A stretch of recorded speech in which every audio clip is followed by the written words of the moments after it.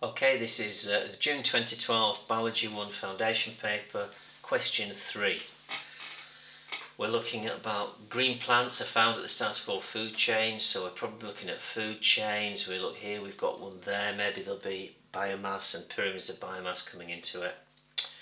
Start off easy, complete the sentences. The source of energy for green plants is radiation from almost every single organism on Earth gets its energy ultimately from the same place, which is the sun.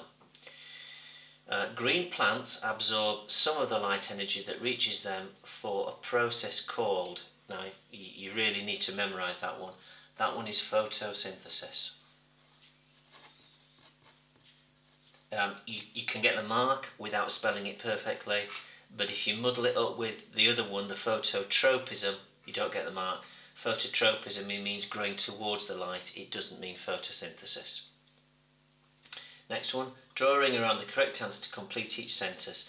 This process transfers light energy into electrical energy, well no, plants don't make electricity. Sound energy, plants don't make sound.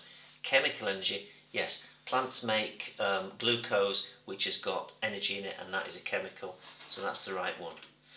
Now, you may be asked to look at the word equation for photosynthesis to complete it. If you are, it's this. Carbon dioxide, which comes from the air, plus water, which plants get from their roots, turns into glucose and oxygen.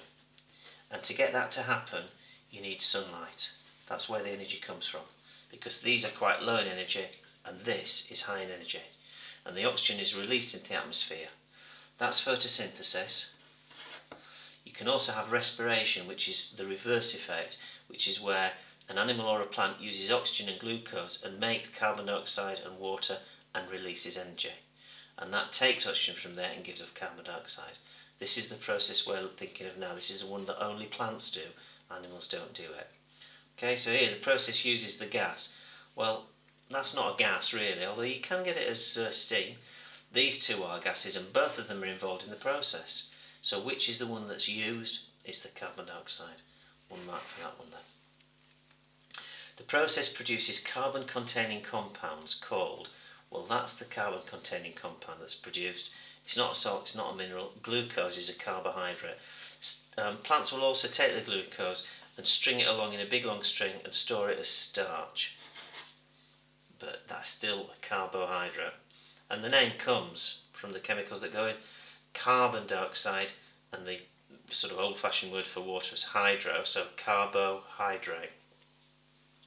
On to part C. The amount of living material, that's the biomass, that's in kilograms at each stage in a food chain, is less than at the previous stage. The diagram shows a food chain. So what that's saying is that if you look at a food chain, the mass in an oak tree is more than the mass in the whole caterpillars that eat it, is more than the mass of the blue tits that prey on the caterpillars, is more than the mass of the hawks. And just so we're sure, what these arrows mean is eaten by or transfers energy to. There's an energy transfer from caterpillars to blue tits because the caterpillars are eaten by the blue tits and the blue tits are eaten by the hawks. Give two ways in which biomass is lost. So we've got four possibilities. Do they cause the biomass to be lost? Does the caterpillar give off carbon dioxide and lose mass? Yes, although carbon dioxide is a gas, it will be given off through respiration. Let me just remind you about that. There's the photosynthesis equation. Here's the respiration equation. If there is glucose in the caterpillar will combine that with oxygen from the air and it will turn it into carbon dioxide and water, and energy is given off. And that carbon dioxide is breathed out. That's the respiration process. So, and the glucose will be turned and will be lost, the mass of the glucose will be lost in the carbon dioxide.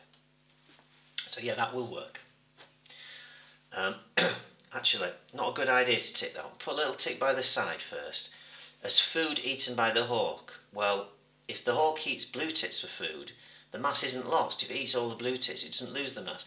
So that's not one that I choose.